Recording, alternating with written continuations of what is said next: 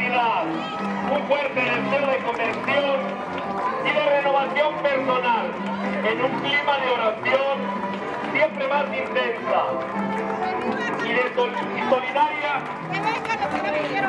acogida del tribu, especialmente del más necesitado.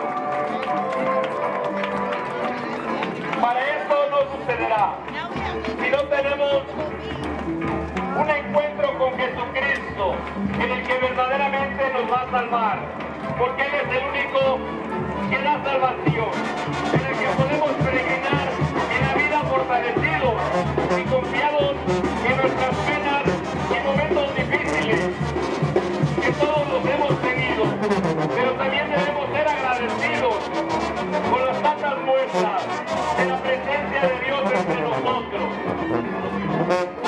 Solo así, cuando hagamos en realidad este estilo de vida, tendrá pleno sentido gritar y victoriar a Jesucristo como nuestro Rey y Salvador. Un lugar en mi vida, Jesucristo, y ser siempre tocados por Él. Entonces, vive con nosotros. ¡Viva el Santo Cristo milagroso! ¡Que viva el Santo Cristo milagroso! ¡Viva Cristo Rey! Ese aplauso no se oye, ese aplauso de bienvenida para todos estos peregrinos en este día. Tanhuatense, no te avergüences de aplaudir. Ese caluroso aplauso de bienvenida para nuestro Cristo. Aquí tenemos, pues ya van llegando los peregrinos que vienen desde Texas. Desde el estado de Texas tenemos a estos peregrinos también del estado de Tanhuato, que vienen por primera vez a postrarse ante las plantas del Santo Cristo milagroso. Peregrinos de este día, no los oigo. ¡Que viva el Santo Cristo milagroso! ¡Que viva el Santo Cristo milagroso! ¡Viva Cristo Rey!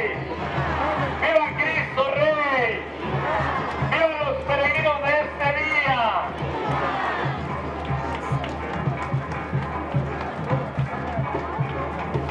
Agradecemos todos los del grupo de animación, a Felipe Esparza y familia, Ramírez, Méndez y familia.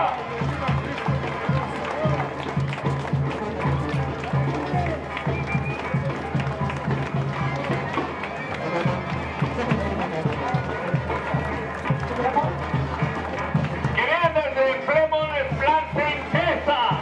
Aquí están los peregrinos de este día que vienen desde Monza, Placencia, Texas. Ese caluroso aplauso. From Placencia, Texas. You got it. Take it away. Aquí están pues los peregrinos que vienen de Zacapo. Zacapo, ya vamos llegando. No nos desanimemos en este peregrinar. El calor que no nos agavie, que no nos dé esa fatiga, que no nos sentamos cansados, porque el Santo Cristo nos está esperando con los brazos abiertos.